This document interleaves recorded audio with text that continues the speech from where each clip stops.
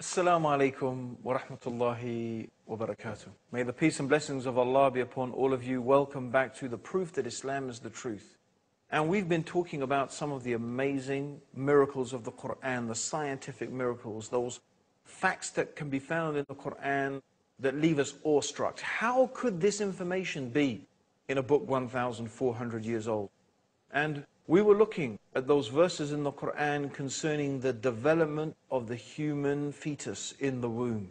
And we also were reading a hadith of the Prophet Muhammad, may Allah's peace and blessings be upon him, when the Prophet Muhammad mentioned that when 42 nights have passed over the conceptus, Allah sends an angel to it who shapes it, makes its ears and eyes and skin and flesh and bones.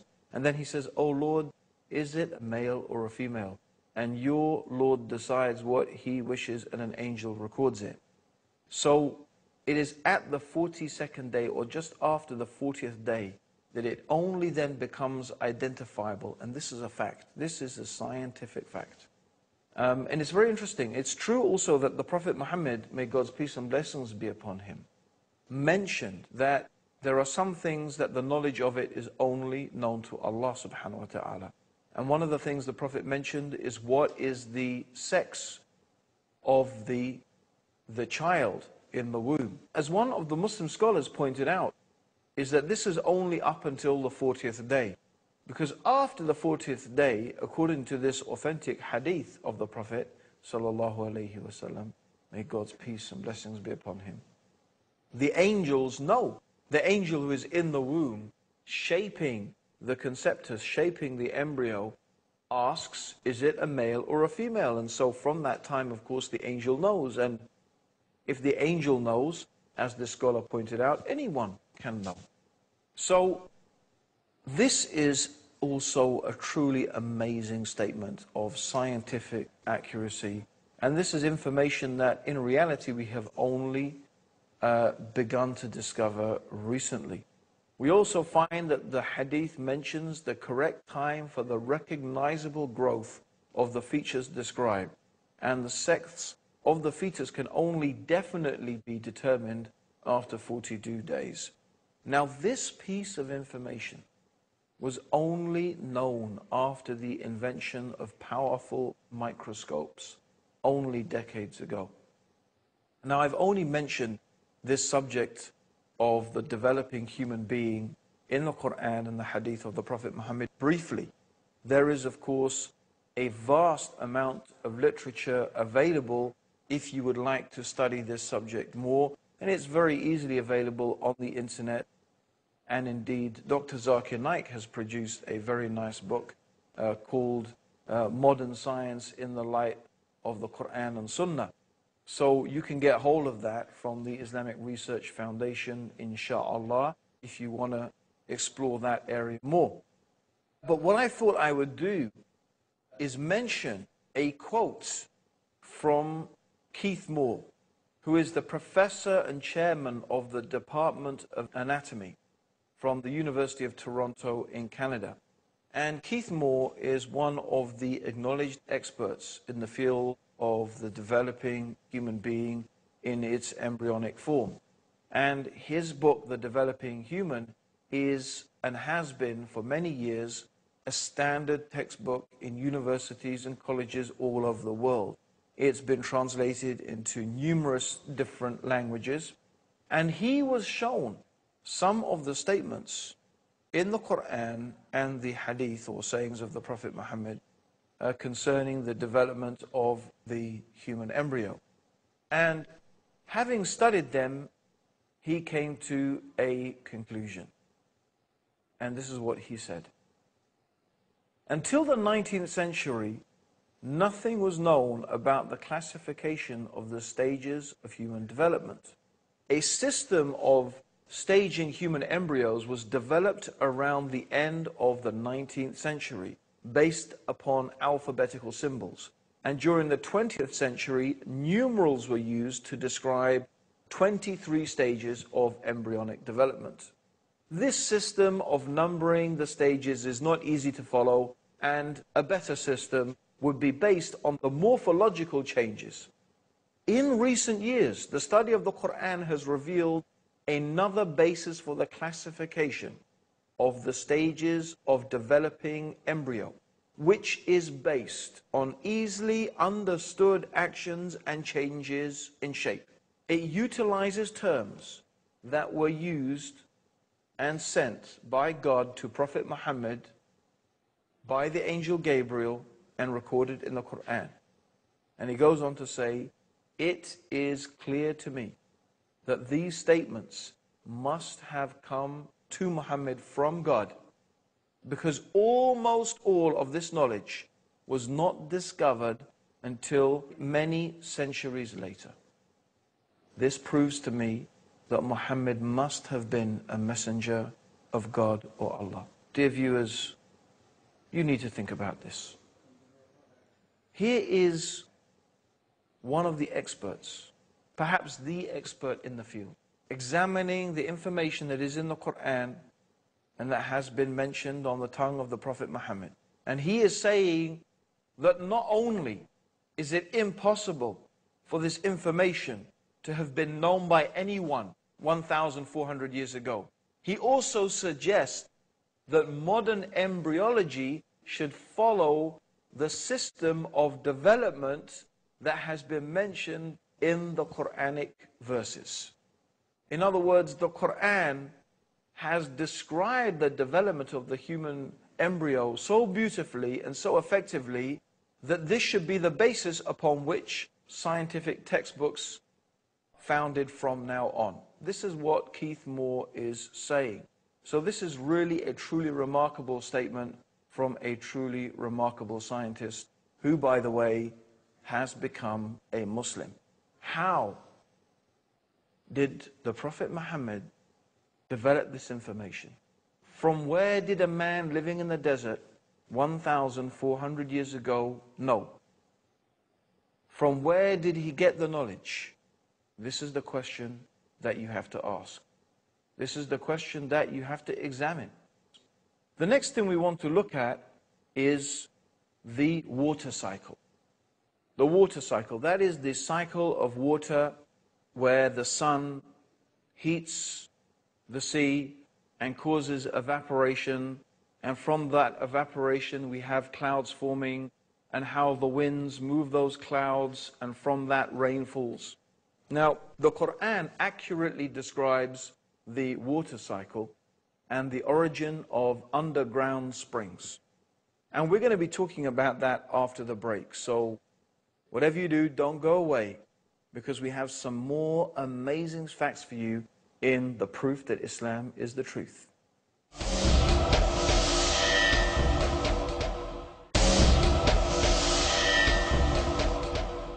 Assalamu alaikum, welcome back to the proof that Islam is the truth. And we're going through some of the amazing scientific statements in the Quran, things that it was impossible for Prophet Muhammad to have known 1,400 years ago.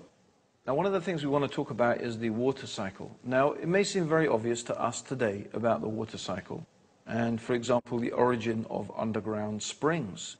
But the ancient Greeks, for example, didn't seem to get it right, despite all of their philosophy and their knowledge and their ability. They actually theorized that underground springs were a product of spray that came off the sea and collected in caves. And then the spray that came off the sea and collected in the caves dripped down into the underground reservoirs through a great sea called the Abyss. In fact, it was not until the 18th century that the water cycle was really accurately described. Yet the Quran says 1,400 years ago, in the 39th surah, in the 21st ayah, have you not seen that Allah sent water down from the sky and led it through sources into the ground? This is a simple but in fact highly accurate description of the water cycle. Another amazing fact that is mentioned in the Quran we find in the 24th surah of the Quran in the 40th verse. And it's talking about the state of those people who disbelieve and reject faith in God. The Quran describes the state of the disbeliever, the person who has rejected faith. like a darkness. A darkness that is so dark, it is like the deep depths of darkness in a vast, deep ocean, overwhelmed with wave upon wave, topped by a cloud. If a man stretches out his hand, he can hardly see it. For any to whom Allah gives no light, there is no light. Now, on the surface, here Allah is giving a simple description.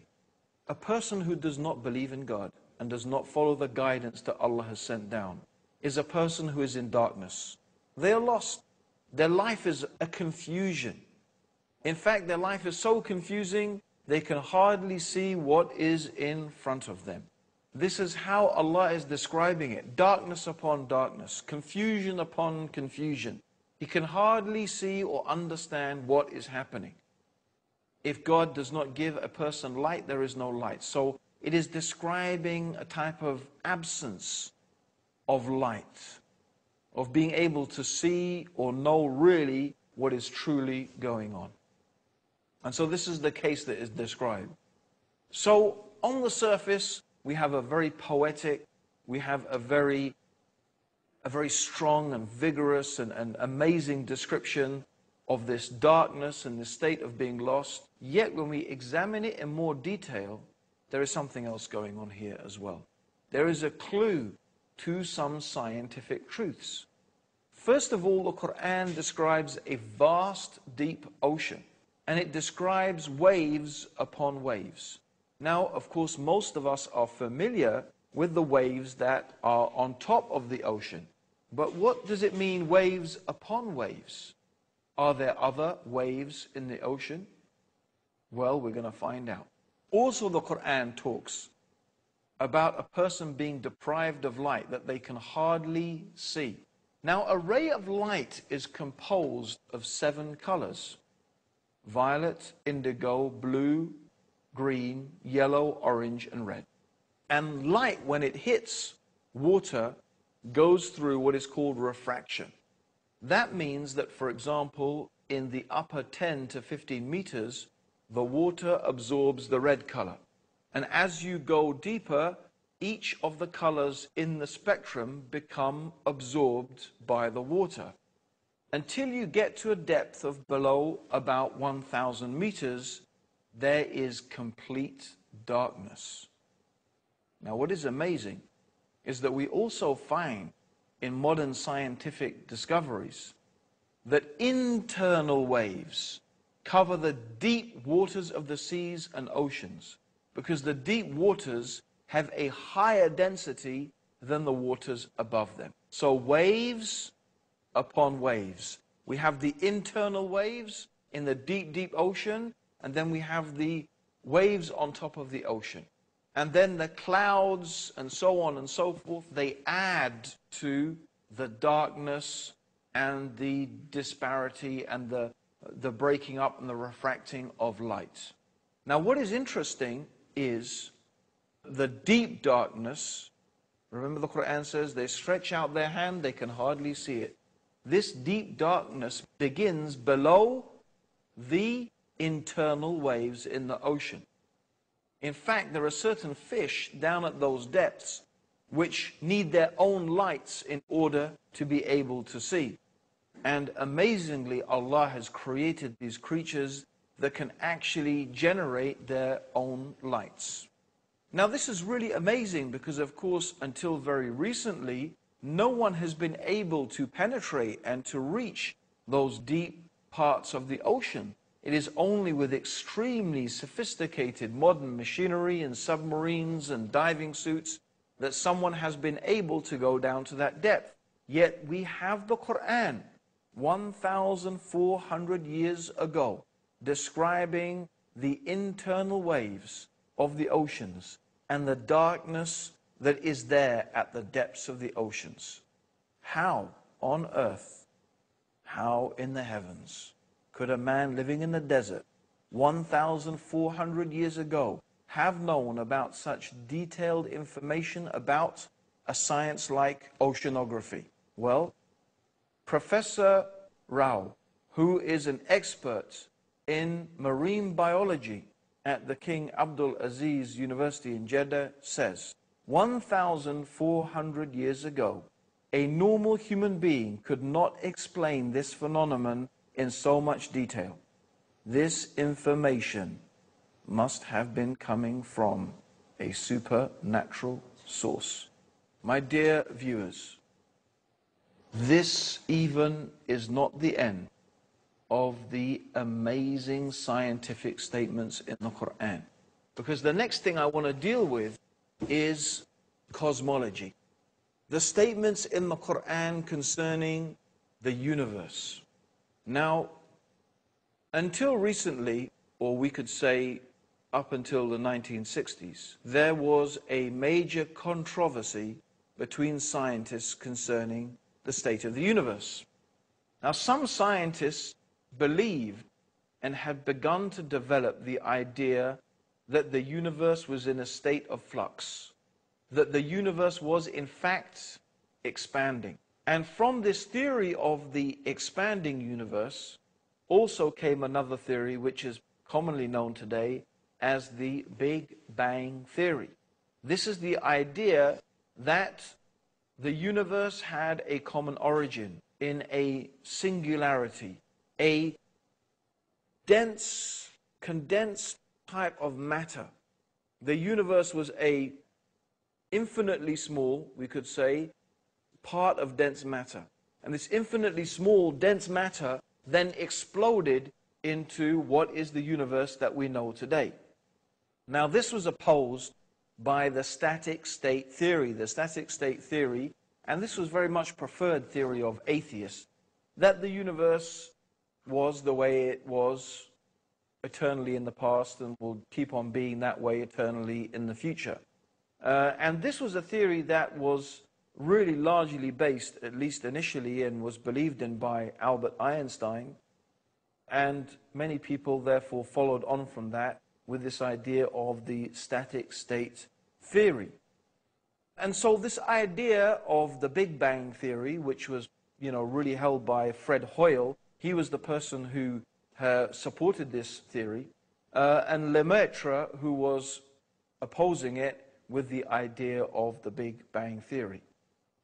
Now, evidence came to light that showed that variations in the light spectrum that were being emitted from galaxies and stars, which is called redshift, showed, in fact, that the universe is expanding.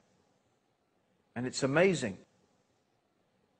that this scientific fact that has now been confirmed, and it is agreed upon by almost unanimously all scientists in the field, that we live in an expanding universe. And the evidence very, very clearly and strongly suggests that. What does the Quran say?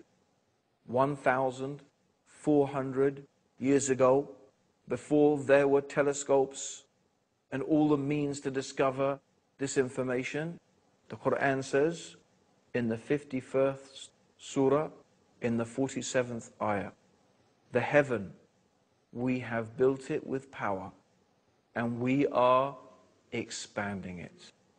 Let's just repeat that again. The heaven, we have built it with power and we are expanding it. 1,400 years ago, the Quran is mentioning how the universe is expanding. The next most important observational evidence was the discovery of cosmic microwave background radiation in 1964 by a powerful telescope. And this had been predicted in the Big Bang Theory as a relic of the hot ionized plasma of the early universe when it first cooled sufficiently to form neutral hydrogen and allowed space to become transparent to light. And its discovery led to the general acceptance among physicists that the Big Bang is the best model for the origin and evolution of the universe. What does the Quran say in the 21st surah, in the 30th ayah? Have not those who disbelieved known that the heavens and the earth were joined together as one united piece, then we parted them, and we have made from water every living thing. Will they not then believe? The common origin of the universe, or the singularity that scientists believe today the universe originated from, and which led to the Big Bang. It is considered that the conditions of this singularity were so precise, it is almost inconceivable that it could be in that way, except that it has been made by an all-wise and powerful Creator. These are some of the amazing things that the Quran is telling us about the origin of our universe. The Quran also mentions that Allah turned to the heavens when it was dukhan. And the word dukhan in Arabic means smoke. This also accurately describes the hot, gaseous mass of the universe before the galaxies and the stars began to be formed. So here we have the Quran, 1,400 years ago, talking about the expanding universe, talking about the common origin of the universe, that the heavens and the earth were one, talking about the gaseous state, the smoke-like state of the early universe. This is in a book 1,400 years old, mentioning facts that scientists have only begun to discover today. And we have created from every living thing water. It's a fact that every living thing has its basis in and is fundamentally composed of water. You and me are about 70 to 80% water. We are made of about 70 to 80% water. A fact that has been mentioned in the Quran 1,400 years ago. Will you not believe? Will you now not believe? What will it take to make you realize and to understand that the Quran is the truth? That Muhammad is the messenger of God? This is more evidence, the proof that Islam is the truth. Join us for the next episode when we will be going through some more amazing facts from the Quran. Until then, Assalamu alaikum wa rahmatullahi wa barakatuh. May the peace and blessings of Allah and His guidance be with all of you.